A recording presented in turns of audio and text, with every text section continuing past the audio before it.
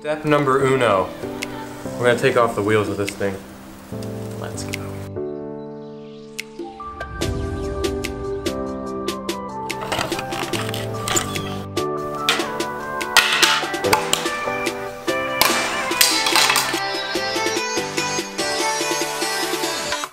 We just made it to the neighborhood grocery store.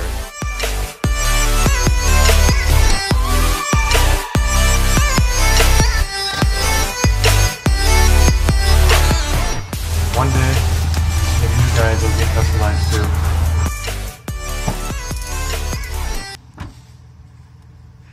On our way home, I think it's important to note that we got all this stuff out of Meijer, and this is exactly where the shopping cart was from. So, thank you, Meijer, for the supplies to destroy your cart with.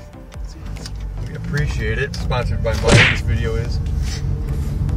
Alrighty, let's go.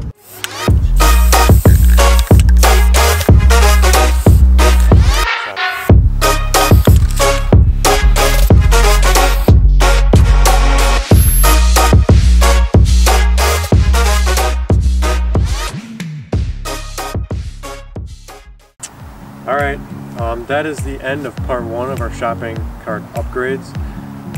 Let us know how you feel about it in the comments and give us a couple more ideas. We got some stuff being cooked up right now. Shout out to all the people who wanted us to do this. It's actually a really cool experience. Hopefully it's not illegal.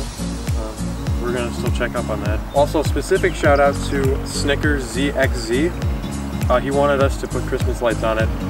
It was a little bit out of our budget. The paint alone was about $15, and being a 40 subscriber YouTube channel, so we don't make any money, and Isaac doesn't have a very good job.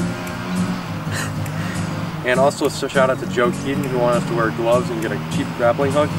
We're working on that. We probably should have used gloves. We will do that next time we go out for a shopping cart in the middle of the lake.